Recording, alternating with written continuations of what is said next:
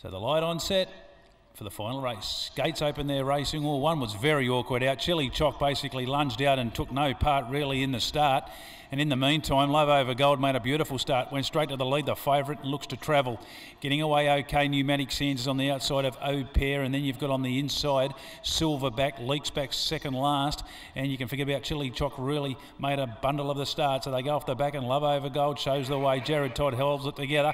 Although, he seems to be going very wayward. He sort of lost his compass there. He's run off the track and the runs have presented here, namely for Silverback, who's gone right up on the inside of Au Pair. Well, this Love Over Gold's in more trouble here than, well, I don't know what you can say. It's in all sorts. The favourite, Pneumatic Sands, seem to get balked with the action. It's dropped back and getting up along the inside, running on Leak. So Silverback, well, the bookies are cheering, straightening for home, and Adam Nichols, he goes for a break down the straight. He's out by about 4 lengths. Au Pair, Leak is battling away, Pneumatic Sands. Love Over Gold, favourite backers can't believe it. Go to the bar if you backed it, but inside the 100-metre mark, and it's still Silverback the leader. Nichols is getting plenty out of it, and Silverback wins it in a race full of action. Silverback first, Au Pair second, third in the event will go to Leak. Paddy Johnston, he can't believe his luck. And then Pneumatic Sands, Love Over Gold, not sure what happened. It never really travelled. And Chili Choc, he hasn't completed the course either. In fact, it's back at the start. And the jockey there, Casey Hunter's out of the saddle. We had the late scratching of Cyclonic Girl. And you couldn't have written a script about that one, folks, here in the final race to bring us home.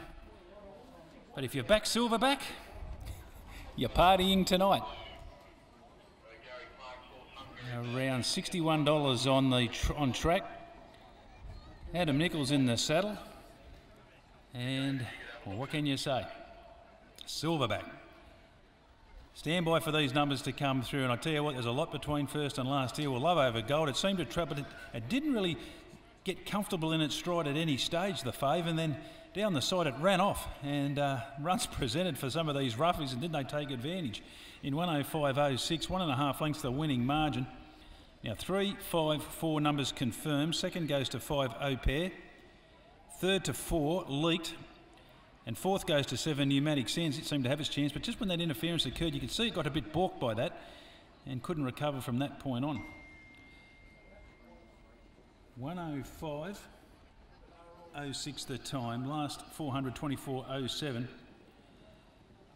12.30 the last 200. The winner 3, Silverback, is a 5-year-old brown gelding, Jungle Ruler silver medal for the Johnston and Houlihan Bloodstock Syndicate, managed by BJ Johnston, trained by Patrick Johnston and Adam Nichols. Now I can tell you, out of all this has unfolded, folks, Adam Nichols finishes up on 6 points. We'll put him equal with Jared Todd, and well, he looked like no hope of getting close, but he's got there in the end. Second goes to 5, Au Pair, a 4-year-old bay mare, Shocking La Pucelle for Phil Cole and Wayne Davis. Wayno, he just gets the 2 points this afternoon. And third goes to 4, Leaked, a 3-year-old bay gelding.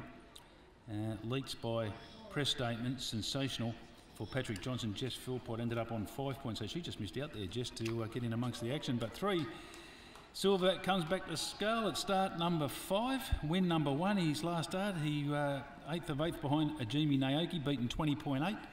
But he's turned that around this afternoon, and at $61, it's been a big finish for Ruffy's backers here in the final event. Well done, Silverback.